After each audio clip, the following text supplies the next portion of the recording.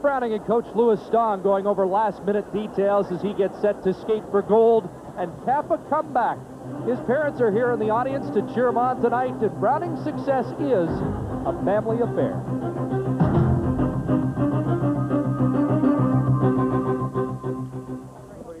Albertville, France, the Olympic experience bittersweet for the three-time world champion. But when times are tough, there's always family to lean on. I went home. I stayed home for like 2 weeks at a time. I took a month off after Stars and Ice to really let myself start thinking. It took really 2 or 3 months before I really knew what I wanted to do. And he was washing the truck, and I was throwing snowballs at a power pole. And the more I thought about, the harder the snowballs were throwing at that power pole, and he just kept washing and just throwing ideas back at me. And I guess that was the family meeting. And it was that right then where I really decided that I wanted to still compete amateur. He's a great dad, and he's a good friend.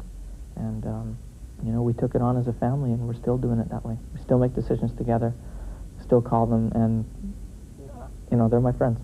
I wouldn't go anywhere without them. There's more to it than just getting an Olympic medal. I didn't get a chance to compete in the Olympic Games healthy. They really, like, the injury really took the Olympics away from me. Not necessarily the medal, because you have to earn that. But, I mean, the whole idea of the Olympic Games and being right in the middle and fighting for Canada and the whole thing that I worked so hard for, when I couldn't skate, it's all gone. And I want that chance back. I just want the chance. I don't necessarily care if I guarantee a medal or anything. I want that chance to prove to be there, to fight. Already one major victory for the Browning family this year. Kurt's dad, Dewey, was able to make the trip to Prague after recovering from cancer surgery, and we're glad to report that he's doing well. We'll be back with Kurt Skate in a moment from Prague. Here he is, the leader after the technical program, going for a world championship quad. Kurt Browning of the Granite Club in Toronto and the Royal Glenora in Edmonton. Well, before the technical program, we talked about being cool under pressure. In the movie Casablanca, Humphrey Bogart was perhaps the epitome of cool. Let's see how cool Kurt's interpretation is. Well, the key to this making this program work will be the jumps. He's opening with the triple axel combination, and he pulls it off. But the jump he's been having most difficulties with all week is the triple lutz.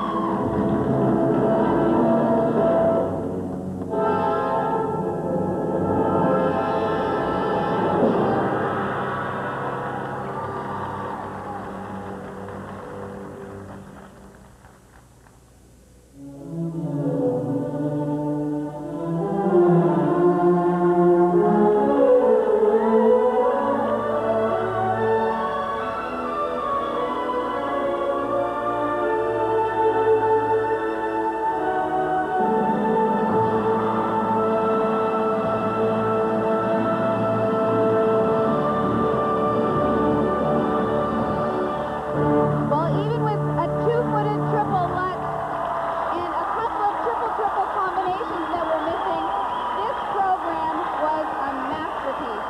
Well, a solid performance, no doubt, Barbie. You mentioned the two-footed triple Lutz. I hope the fact that he didn't get a triple-triple combination in doesn't affect his marks too badly, because it would have been nice to have seen at least one. And as there are still some contenders to skate, it would have been that extra ace in his pocket. Well, Kurt in the past has always been known for his jumping. Here's a look at a beautiful triple axel. Pulls that up, goes straight up into the double jump. But he has developed every single element of his skating now, not just the jumps anymore. Here we see the triple flip.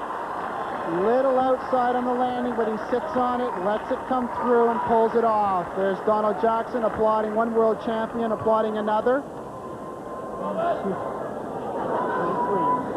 like this. Guess what I got for you? From Wade, your brother, a bogey tie. From Wade? Yeah, from Wade. He wants you to put it on. Let's get the mark. Bogey tie from his brother. Hi, Tina in England. Wherever England is, hello, Tina.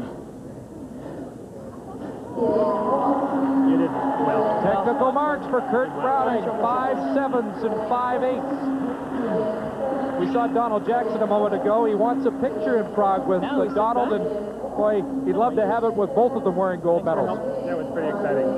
Well, it appears that the change in coaching has really worked for Kurt. He's developed a whole new side to his skating, and it's just so enjoyable to watch. And here come the artistic marks, and you can hear the roar, a 6 from the French judge. 5 9s from 7 of the judges, 5 8 from the American judge.